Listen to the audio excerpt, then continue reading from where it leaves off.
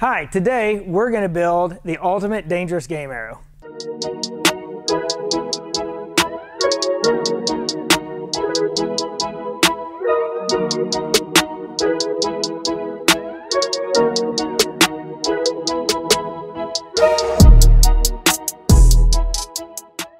When you're excited about your trip to Africa or maybe to Australia and you're going to be hunting dangerous game, one of the first things we want you to do is give us a call. When we're building dangerous game arrows for people, we typically will have about a 10 to 15 minute conversation on the phone just to go over exactly what it is you're going to be hunting, because not all dangerous game setups are going to be the same. Your bow's not the same as everybody else's, so we want to find out what is it that you're trying to achieve, what you're going after, and then we will help you figure out the appropriate weight, speed, and all the different variables that go into dangerous game hunting.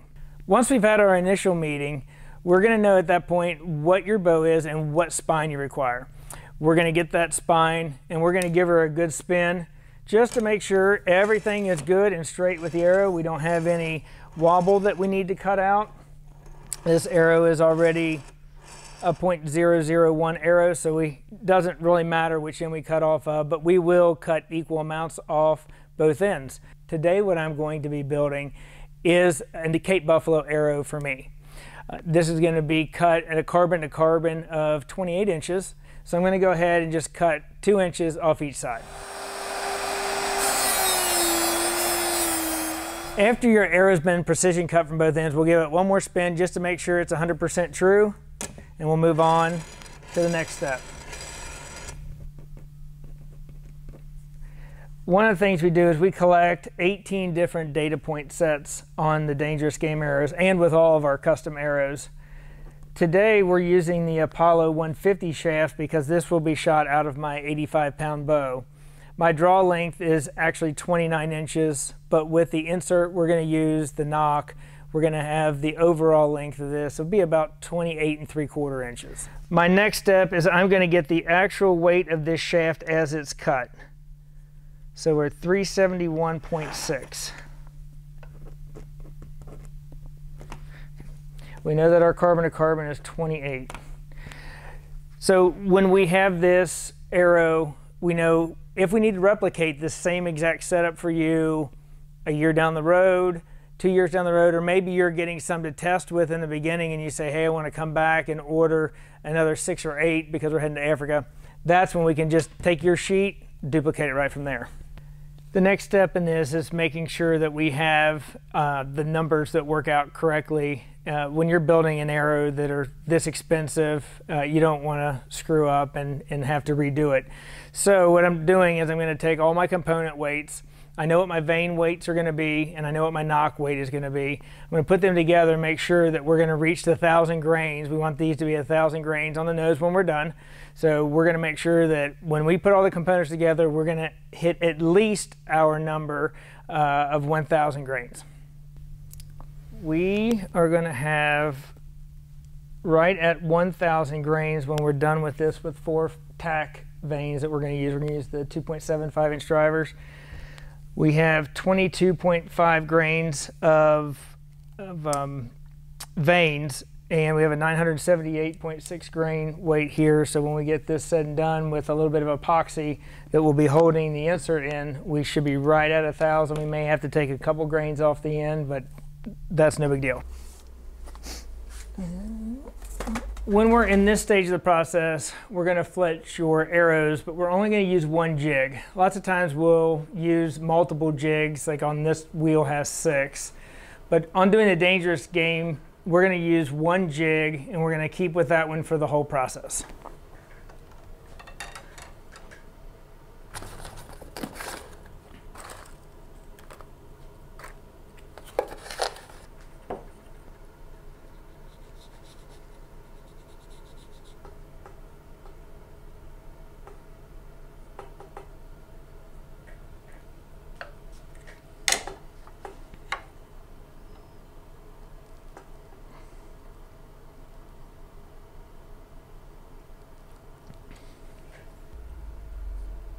Now that we've completed this arrow, the last step in the fletching process is going to be to make sure that all of the vanes are stuck hard.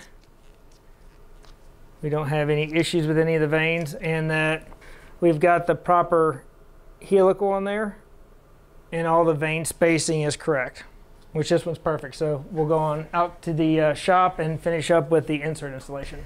Now that we've got our fletchings on, I'm gonna give it another quick weight measurement just to make 100% sure that all the vanes were exactly as I thought. Now we're at 1,002.3 grains. We need to have about a 2 grain allowance for the epoxy.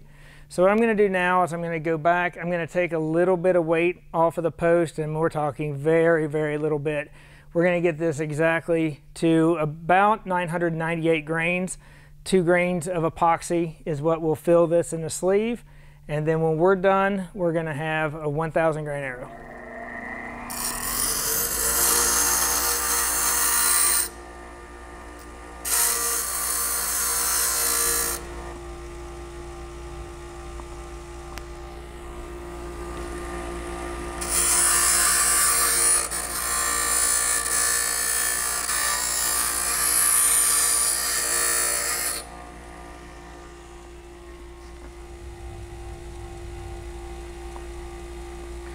I cut these on a little bit of a chamfer on the end. That way, as your arrow flexes, you're not going to have any chance of a sharp edge cutting your arrow.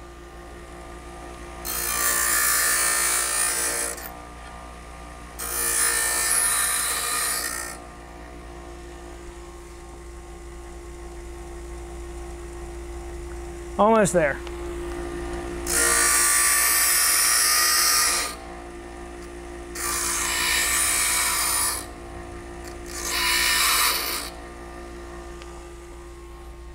Okay.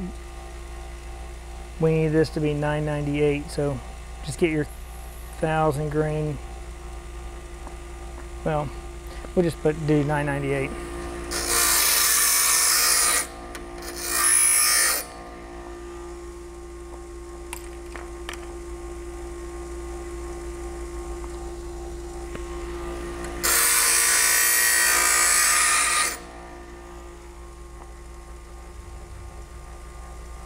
Almost.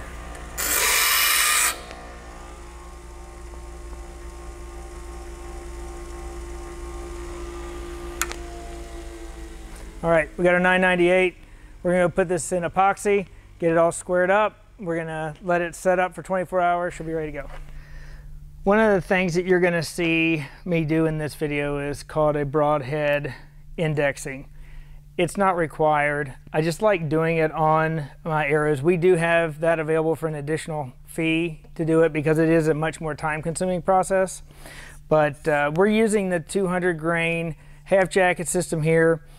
In our Tech Series videos, there's a link that you can go to and you can see all how to do the installation.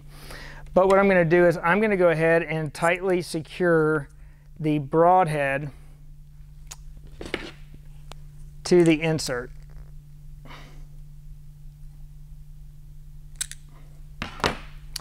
Now that that's done, I'm going to utilize the epoxy. I'm just going to paint up the last, say, 1/2 to 3/4 of an inch. Then get plenty of epoxy on my insert here, and then just work it down.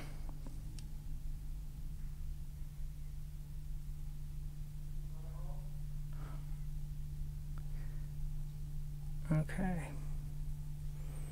Now I've got a lot of excess epoxy, as you can see. So I'm going to take and I'm going to work this sleeve so I get it up all the way onto the shoulder here. And I'm going to take some of the excess off.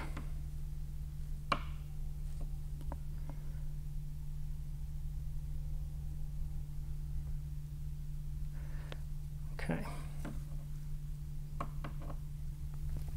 Now that we have the insert in, the epoxy is still loose. What we're going to do is we're going to take our spine alignment marks and we're going to make sure that this broadhead is straight up and down with the spine alignment marks. That way when I knock the arrow, you're going to have the broadhead in the up and down position, the 12 o'clock position. Okay, now we're still not done. Now what I need to do is I need to spin the arrow to make sure that everything is spinning true. Everything is spinning true, everything is good. I'm going to apply a layer of shaft conditioner. This is going to set up. It takes 24 hours for the epoxy to set up, and then we're going to be ready to ship.